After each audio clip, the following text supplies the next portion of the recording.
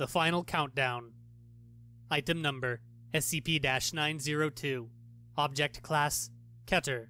Special Containment Procedures: SCP-902 has been relegated to Arctic Base Theta-12, the only SCP to be contained at this site.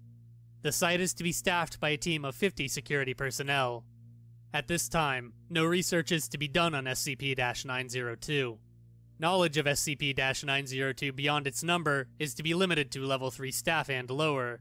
It is imperative that only a limited number of senior staff know of the existence of SCP-902.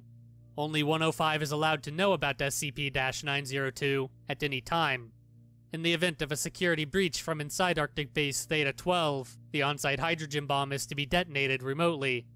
SCP-902 must be guarded at all times against premature destruction. Description: SCP-902 is a box roughly the size of an adult human head. It measures 30 centimeters by 15 centimeters by 19 centimeters.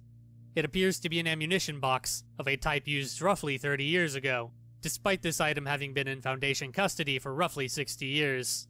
SCP-902 is made of lead. The composition of the item inside SCP-902 is unknown. SCP-902 emits what has been described as a ticking sound, and anyone who hears this sound becomes convinced that the item is counting down. When opened, the box appears empty. However, the ticking remains. The object continues counting down. Anyone who becomes aware of SCP-902, whether through personal interaction or by reading this report, becomes convinced that whatever is in the box is horribly dangerous and needs to be destroyed as soon as it finishes counting down, and not before. Staff exposed to SCP-902 will typically continue to attempt to open and then close the box, trying to find the object inside. There is no object. There is an object. It has to be destroyed when the countdown stops. We are doing great work. We have to be stopped.